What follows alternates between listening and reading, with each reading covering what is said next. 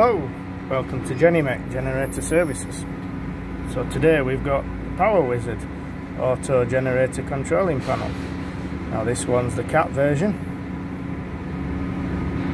the CP 4.2. It's identical to a standard Power Wizard.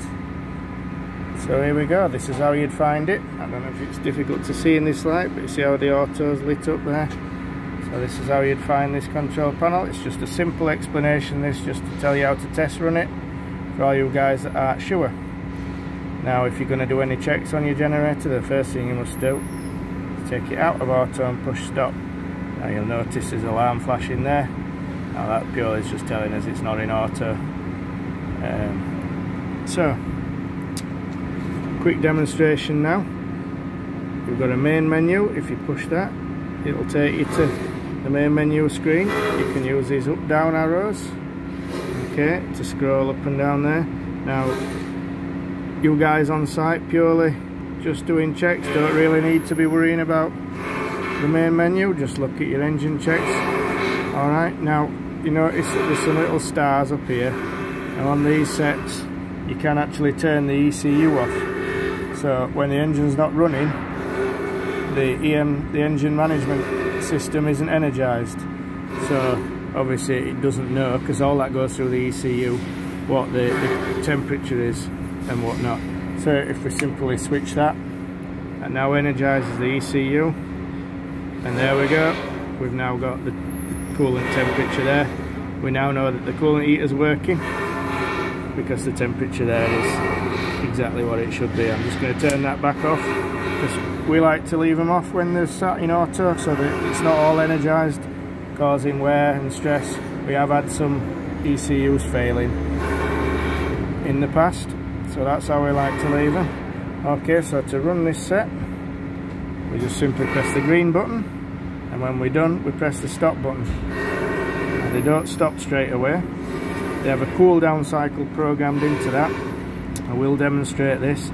I can bypass that, so I will do that for the purpose of the video, but obviously once the generator's all stopped, the most important thing, put it back in auto, and you can clear the alarm there just by pressing the little bell icon with a line through it. So we'll give this one a run. It will get a bit noisy, but just to demonstrate what we can look at, so off we go.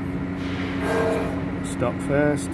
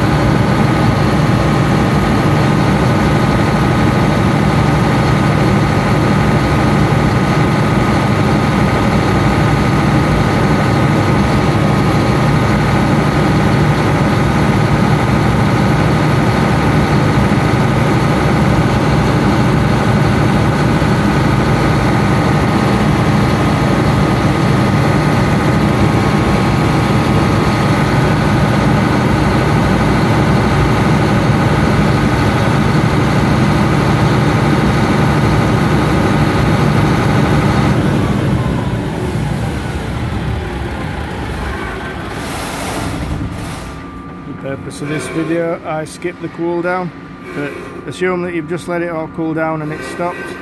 You're happy with all your checks, pop it back in auto, push the bell. Now you saw me pressing this AC button and scrolling down, that gives you voltages, phase to phase and then phase to neutral, and obviously they were all zeros underneath for the current because I'm just doing an offload check.